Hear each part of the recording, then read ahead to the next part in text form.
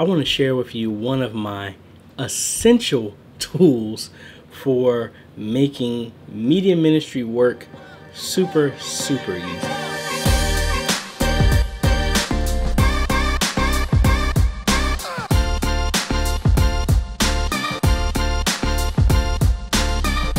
Hey guys, this is AJ the CEO. If this is your first time stopping by the channel, thanks for stopping by. And on this channel we focus on tips, training, strategies, reviews, and builds to help modernize your media ministries. So if you're new here, consider subscribing. You know, even though I'm a preacher's kid, I've been in church my whole life. That doesn't necessarily mean now that I'm 40, do I want to be in church all the time. Now, when I say that, I'm talking about from a media ministry standpoint. With all the gear that's at the church when it comes to the cameras, the video editing system, the recorders, all that stuff, you know, it gets to the time where sometimes you're going to be in the church a lot, but sometimes you don't have the advantage. At this church, my dad is not the pastor, so I don't have keys to come down to the church anytime I want to. So how do I get around that? What I use is remote desktop software. Now, I used to use one product, which I will not really mention, TeamViewer. I'm not going to talk about them anymore because I just don't like what they've done with their software. So what I want to do is share with you what I use for my own personal computers, my family's computers, as well as my clients, and how to maintain that. And that is Chrome's remote desktop. So it's real simple for this to work. I believe there is a app for the iPad as well, which I might pull my iPad and see if it's there, but I have it on my phone. And let me just jump over the computer to just show you all of the goodness with this stuff here. So on this is the Chrome desktop. My wallet's in the way. And it's really simple. All you have to do is get it. If you're using a Chrome browser, just go ahead and go to the Chrome web store and just look up Chrome Remote Desktop.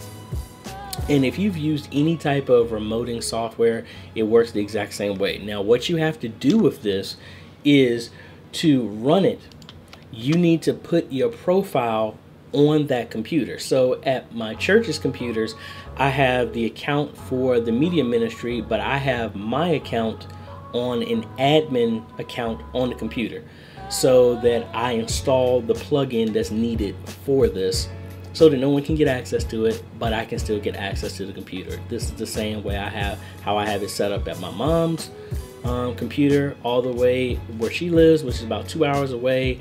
Any other family, any other clients, this is how I have it set up. So at any time, as long as the computer is logged in and on the internet, I can connect to it. So let me cut back over here to the computer again. So here is really simple. With Chrome, you just do add to Chrome, which I already have it on here, and that's it. Now they give you the address that you're going to be using to access this.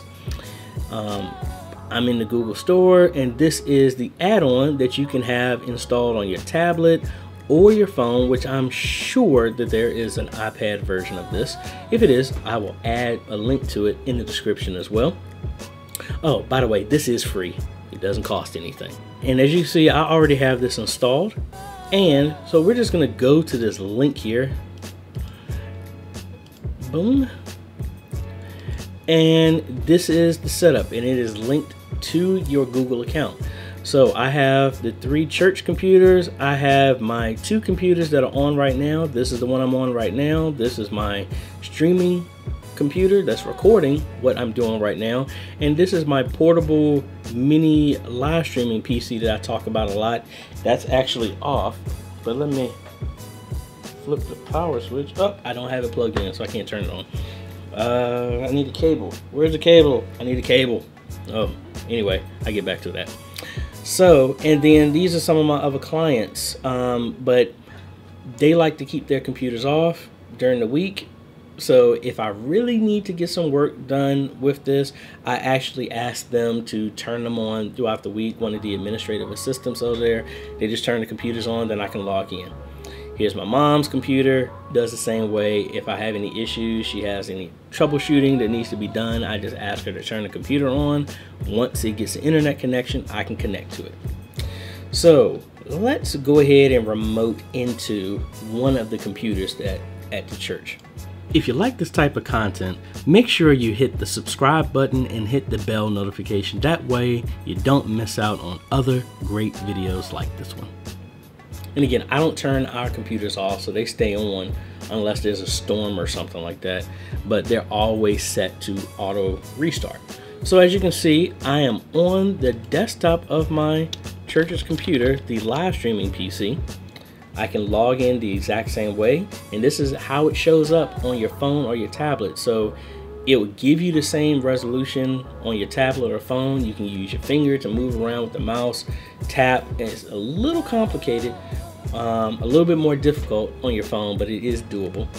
So I can interact, do anything here on the desktop like I normally would. So it's been times where if we had an issue with a live stream and I'm out of state and I'm helping another media ministry, I can remote in to our church's stuff and get them all set up if need be. I can launch the OBS, I can connect to whatever stuff we got and fix it from here.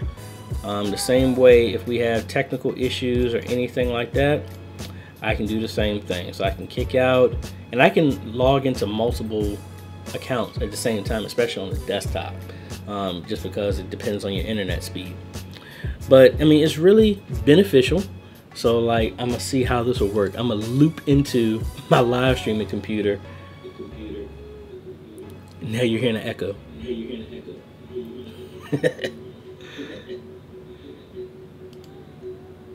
All right, so as you see, a loop of a loop of a loop, but that's what's going on this computer right here. So if I bring that up here, let me bring up my controller and I can switch over so y'all can see.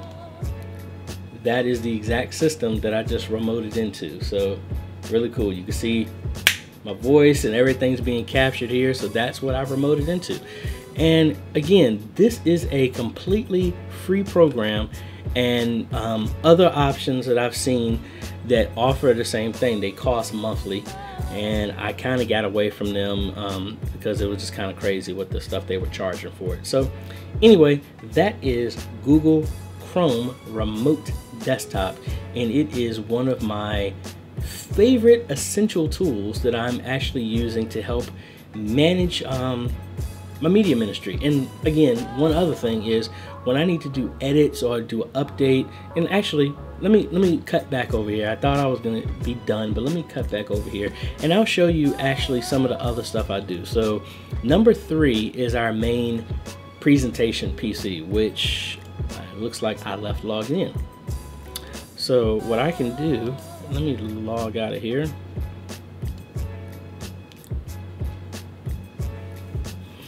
And what I normally do, especially working towards, which I'm actually going to be doing again, actually, maybe Friday or Saturday, is what I normally come in here and when I make our video announcements, there's Worship Extreme. For those I told you, we're making the move to it. But I normally come in here and I will load up ProPresenter, which we're currently using. And give it a second. This actually, I think, is probably the fastest computer that we have. This is a Ryzen 3, similar, a little bit lower in spec to the Ultimate Presentation PC. The processor is slower, as well as the GPU, significantly slower than the 1070 that's in the Ultimate Presentation PC, which we are only 10 days away from giving away. Really excited about that. Make sure you follow, leave a comment on that video. But what I normally do is from here, I remote in here and I set up everything for service coming around. Now, when we move to Worship Extreme, I don't need to do this because I can just log into the software and it pulls it over. But I can come in here. Actually, I need to remove a lot of this stuff because this was stuff from last Sunday. So, I mean, I can easily, just as if I'm physically there, make the updates for everything. I normally come in here, put the new song, which actually, I think they actually sent this to me. So let me open up our email here. Find what the hymn was. All right, so this is the hymn for Sunday. Oh, how I love Jesus. So I can come in here.